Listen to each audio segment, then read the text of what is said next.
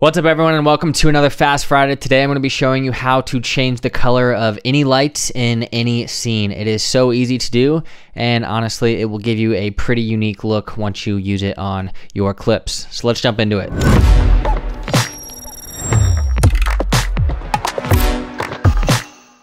If you guys enjoyed today's tutorial, please click that like button and answer this question. What camera are you shooting on? So hit the comments with the answer to that question and let's see who's shooting on what camera. So all you have to do is head to the color tab and head on down to HSL secondary. What you're going to do is actually select the light. So click the set color eyedropper tool. You can click the eyedropper right there and select a color. Now it won't really give you a great color at first. So click the plus sign and let's just click and drag around our light a little bit. That will expand our selection, and you can click this button right here and that will toggle the gray area to see what our selection has picked.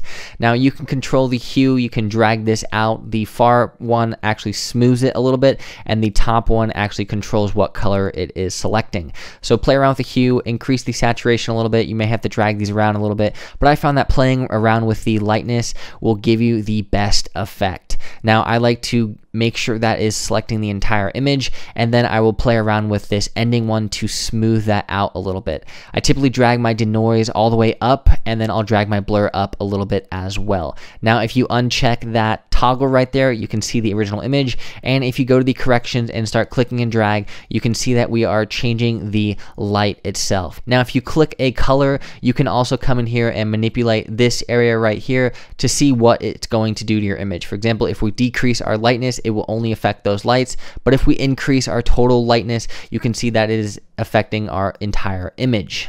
So now let's jump to this one real quick. As you can see, we only have one major light coming in from right here. So what we're going to do is again set the color to that light, but as you can see, if we click the toggle right here and start changing it around, it doesn't really change anything. So this is when we're gonna hit the plus sign, and let's just click and drag around here, and as you can see, it's starting to pick up more of our image. So this is another technique that I like to do. If you reset it, I like to set the color to something vibrant right away, and then click this plus sign, and you can click and drag around here in the light, and you can start to see what is happening to our image. This will help you start to manipulate it. So if you click and drag that saturation around, if you click and drag that lightness around, you can see how overall it is going to affect your entire image. It's a nice way to quickly and easily see what is going to happen to your image. So now that we got something that works, we can click and drag around here and easily and quickly change that light. Remember to keep playing around with the contrast and all of this stuff to get the desired effect that you want. Now, if you want to create a strobe effect, all you have to do is go down here into your effects controls tab, open up HSL secondary, and head on down to this correction right here.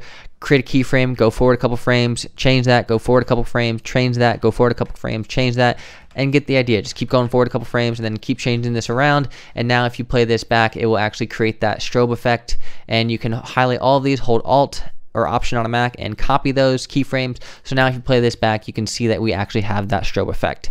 Well, I hope you enjoyed today's quick overview, and if you did, please click that like button and let me know what you think down in the comments below. As always, subscribe if you're new because I'm gonna make some more stuff in the future. I'll see you next time.